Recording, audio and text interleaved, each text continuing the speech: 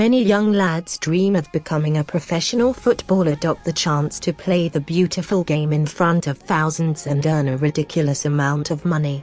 What could be better?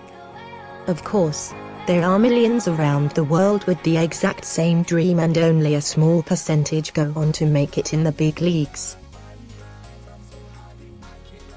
But becoming a professional wasn't enough for one ambitious player from Mexico. In 2018, the curious case of Dionicio Farid Rodriguez emerged, and it's quite a story.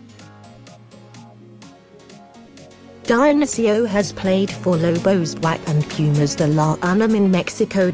Yet he managed to convince thousands that he actually played for Italian giants Juventus.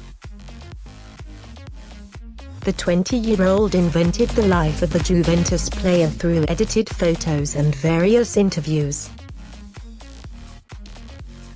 He amassed more than 16,000 followers on Instagram. Per Sport Bible, Dionicio gave an interview with Mexican newspaper The World in which he claimed to have scored 10 goals in a single season for Juventus under-20 squad, while playing as a centre-back.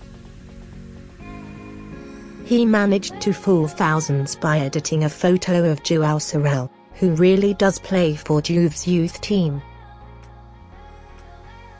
No corners were cut where Dionicio was concerned. Check out an interview he gave to one newspaper, where he is seen posing with young fans.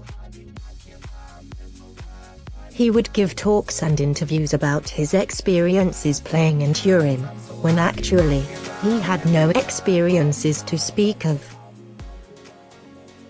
Dionicio managed to build quite the following before he was caught out when it was discovered that there was no Mexican player registered in any category at Juventus, nor a centre-back who has scored 10 goals in a campaign.